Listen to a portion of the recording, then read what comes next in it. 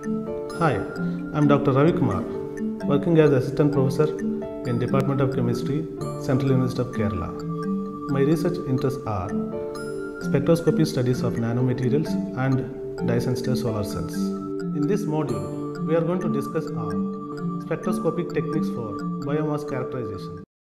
Objectives of this module are to describe basic principles of mid-IR and near-IR spectroscopy, to demonstrate applications of near-IR and mid-IR spectroscopy, to describe the principle of laser-induced breakdown spectroscopy, to demonstrate the applications of laser-induced breakdown spectroscopy in biomass characterization.